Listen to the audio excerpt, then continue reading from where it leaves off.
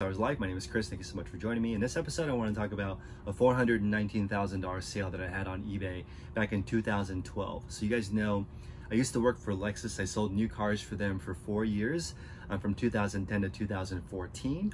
In 2012, the Lexus LFA came out. They made 500 of them, and the dealership asked me to get rid of it. They're like, this car is very expensive, it has a high flooring cost. What that means is dealerships don't front the cost for all the money of the vehicles in their dealership. The manufacturer sort of lends them to you while you sell them, and there's a flooring cost. This had the most expensive flooring cost of any car, and it was really expensive, right? So $419,000 just collecting dust in the showroom.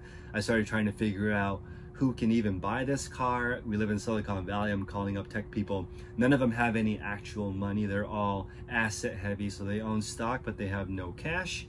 The creator of the Droid operating system for Google has had 2 of them. He bought one that was the right color exterior, one with the right color interior, paid $25,000 to swap it so he could get the car that he wanted.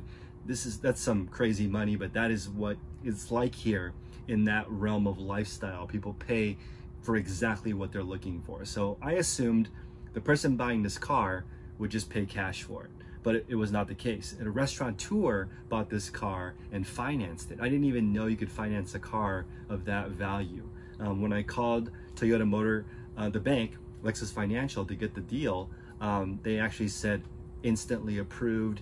This guy already had a history. He's had multiple supercars and definitely wealthy enough to just pay cash.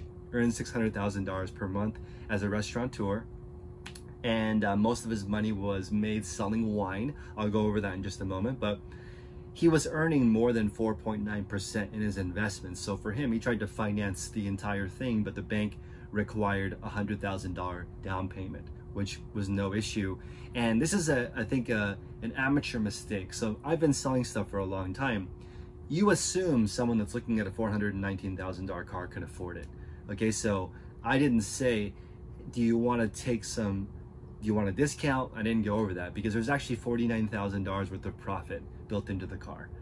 So when it came out the total, I said, okay, it's $419,000. You're approved on credit. You need a $100,000 down payment though. Do you want to write a check for the $100,000 or do you want to wire transfer $100,000? It's up to you. Your reputation is fine. So my boss is okay with you writing a personal check. So he said, no, I would rather do a wire transfer. Here's my assistant's information. They'll wire transfer the money in. As soon as he signed the contract, he was good to go. My boss didn't require for the check to clear or anything because this person already had a really good reputation. So $100,000 down, we went on a test drive. I had to clear all this insurance before we went to drive. His insurance policy was $40,000 a year. That's more than most people's mortgages. This is just his insurance policy for his vehicles. And it only allowed 2,000 miles per supercar. It was an interesting insurance policy that also no insurance coverage if the car ever touched a racetrack. So he had plans of driving this Laguna Seca and taking it to all these race car sites, but as soon as he did that, of course, there's no insurance policy for actual racing. So interesting looking at that specific level. Also, he drove a Maserati Quattroporte to the dealership and he was like, do you want to drive it back to my residence? And I said no, because I didn't want to screw up a $49,000 commission. So I paid a couple $100 out of my commission. I split it with the dealership to actually flatbed his car back to his residence. Because what's the point of getting this huge commission and crashing this guy's car on his way home and causing a problem? So I didn't do that. I just said, we're white glove service. We'll just tow the car back to your place. Now, the reason why I bring up this story is because I learned a lot about business from this gentleman. First off, no cell phone. He told me he was going to be at the dealership 2 weeks after he actually came. He called, he said, I saw the listing on eBay. It's the color I want. It's what I'm looking for. I'm going to be there in 2 Mondays from now because my only day off is on a Monday. I'm going to show up at 9 in the morning and buy the car. And I said, okay. And my boss was like, are you sure? Because I feel like, that, you know, how can we believe this guy? And I'm like, well, let's just assume I Googled him. He already looks like he has the money. Let's just give it a shot. So my boss said, okay, let's just make sure the insurance is in place, warm up the car a couple of days before, make sure it works. And we actually flew up the person that can explain the car in full detail from LA. So this car is interesting. It's so high tech. They actually have a technician flown in from Japan. He happened to be in LA at the time to explain all the features of the car. This is insane. It costs $2,000 per oil change. And when you get your oil changed with this car, included in that $2,000, I'm sorry, not included in $2,000 is the flatbed. So $2,000 plus flatbedding. So tow the car in, do the oil change, send it back, $2,000 plus towing. So it doesn't just end with the $419,000 with this car. It costs a lot of money to maintain it, but it's one of only 500 of them. They're super cool. I think it revs up to like 11,000 RPM or 13,000 RPM. It's insane. It sounds like a Formula One car. So I learned a lot from this guy. No cell phone, doesn't give out his email address, complete control of his time. When he showed up, no jewelry. So this guy had complete control of his time, and essentially what he is a wine reseller. This is why I want to talk about this, because it relates to what we're doing. So he's a wine reseller. He sells wine. He told me that there is actually nothing really special you can do about how you present wine. Everyone can sell wine for the same amount of money. You just have to get the right crowd into the space to sell them the wine, to make it special. It's really the ambiance, the environment that you can create to get the person to buy from you. So his wife happened to be a Michelin star chef. So it helps to have your wife be an entrepreneur like that. She made an amazing restaurant that is $77 per person prefix. Very inexpensive for fine dining. So that created a 1.5 year wait.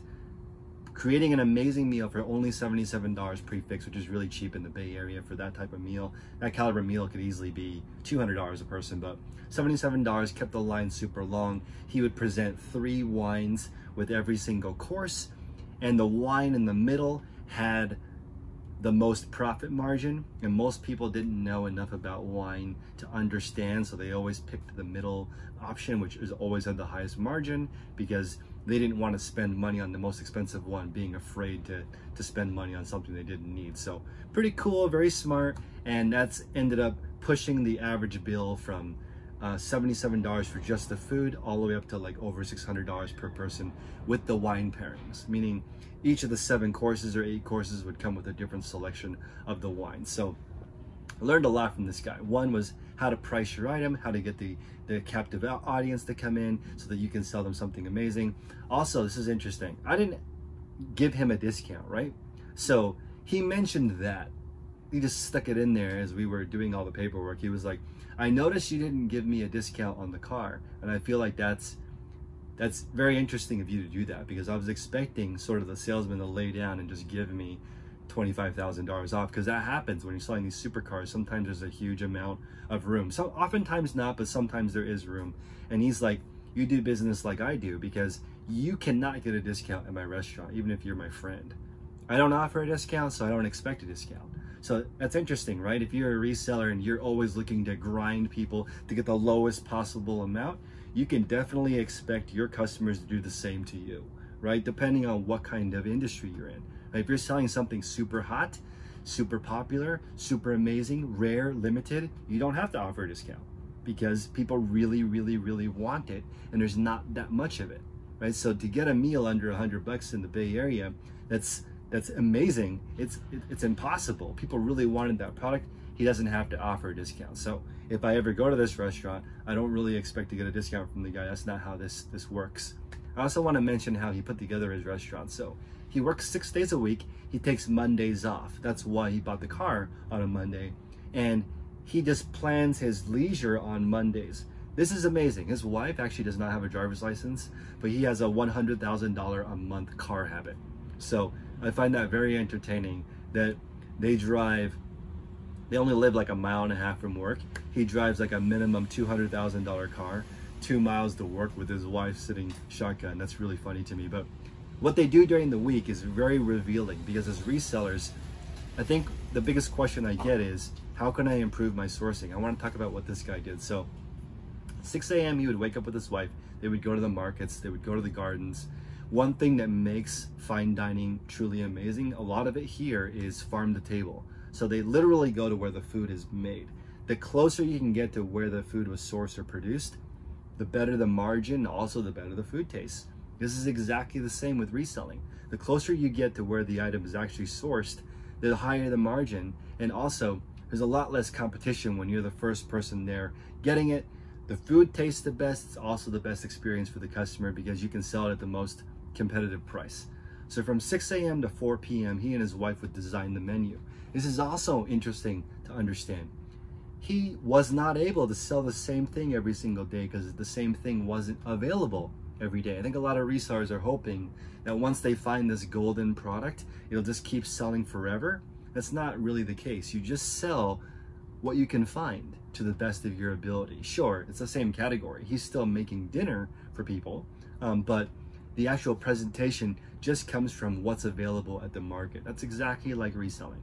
You go in with an idea of what you want to source, but you're not going to find exactly what you're looking for. But you know, people had asked in my bin 464, what is in there? Why is this so beat up? And the answer is swimwear.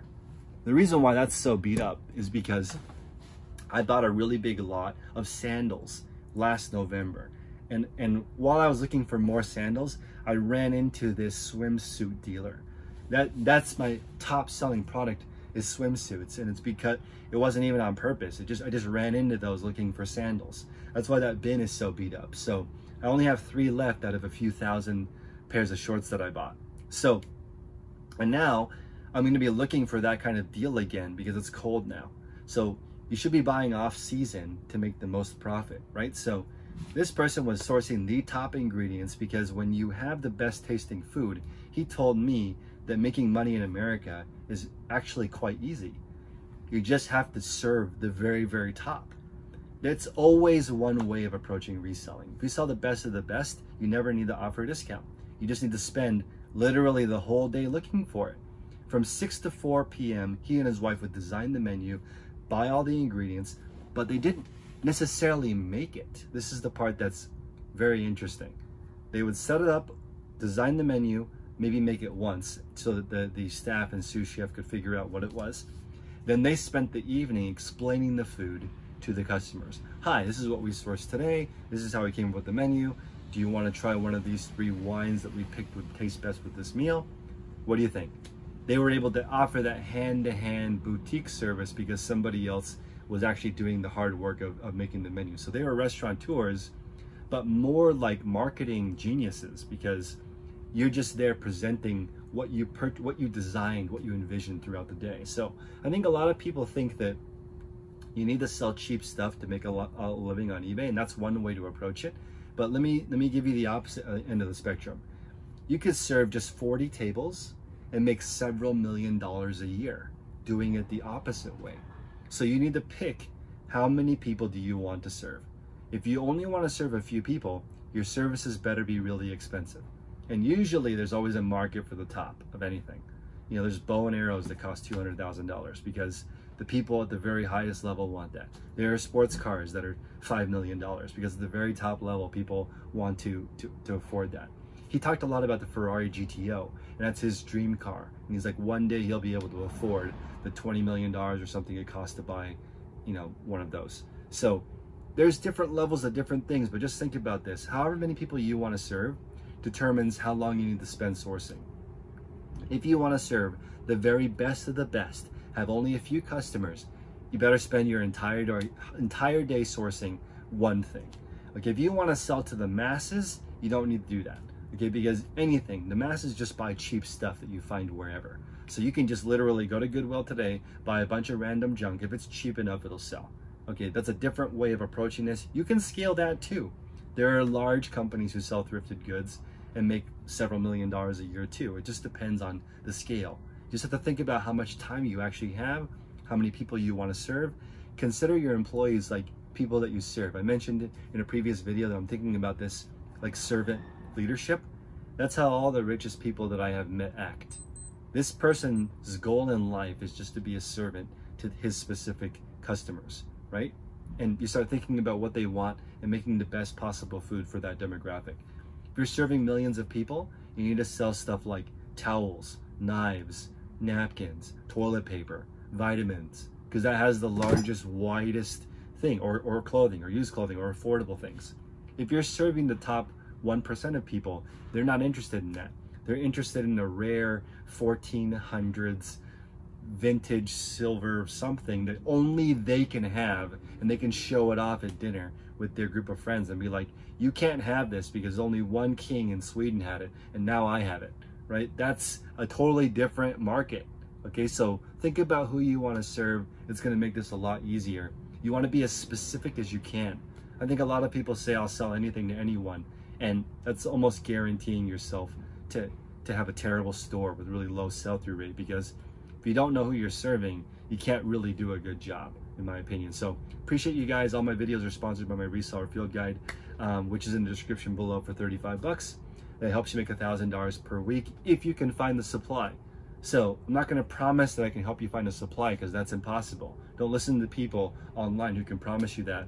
For $2,000, those really expensive courses promise that they help you with the sourcing, but they're just going to tell you the same thing as me, which is niche down, figure out where something comes from, contact a supplier, figure out what that supplier needs, you deliver what they need, they'll do business with you. That's a $2,000 course for you for free. The $35 course that I have is just how to set up your accounting, how to set up your photo station. It's the simple basic stuff that people need to do when they start a store. The sourcing part though, that's called business development. Okay, and that just comes from experience, learning how to deal with what suppliers want, learning what to do with what your audience wants. So hopefully that's useful, guys. Hope you enjoyed the story. Smash the like button. I'll see you guys next time.